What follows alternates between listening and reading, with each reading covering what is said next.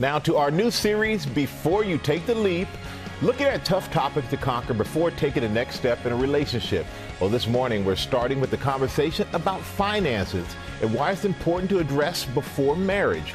Eva Pilgrim is back with more, and Eva, there are questions you can even ask on the first date. Yeah, Michael. I mean, I know money. It's one of those subjects many people don't really want to bring up on a first date, but Bachelor favorite Jason Tartick says we should all do it. He's opening up about his own mistakes in love, saying finding out about your possible future partner's finances could tell you a lot about if you're compatible.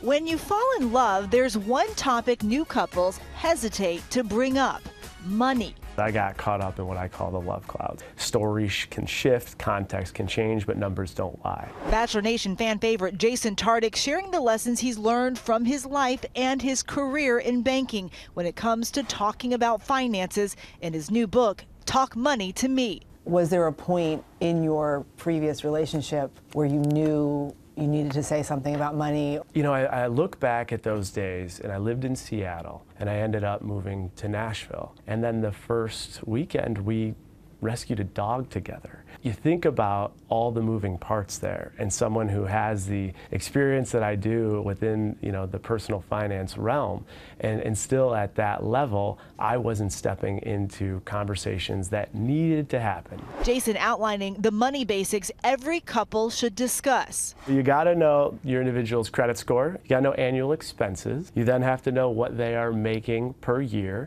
I want you to go over every single account and what the value in those accounts are and where they are, because we know there are a lot of hidden accounts out there. There's something called debt to income ratio, so I want you to know that.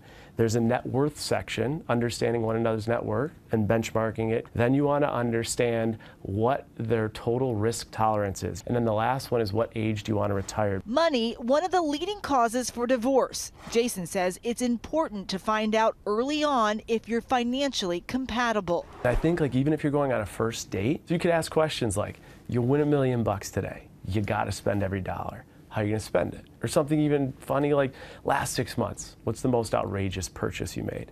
Because a lot of our consumption has to do with our behaviors, and a lot of behaviors create connection when we openly talk about them. Because that's a hard thing to share. Yeah.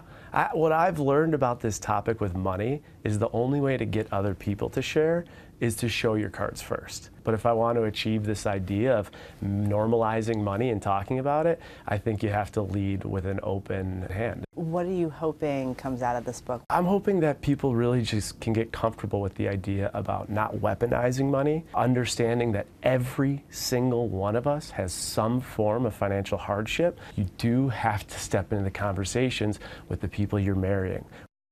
It causes all kinds of awkward conversations, I know. But Jason's book, Talk Money to Me, is out tomorrow everywhere books are sold. I did ask him the really important question I think most people want to know, which is he dating someone?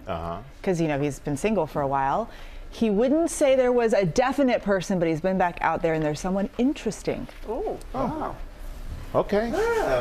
All right. Thank you, Eva. We're gonna dive more into these tough conversations you need to have before having kids or buying a home later this week. Well, hey there, GMA fans. Robin Roberts here. Thanks for checking out our YouTube channel. Lots of great stuff here. So go on, click the subscribe button right over here to get more of awesome videos and content from GMA every day, anytime.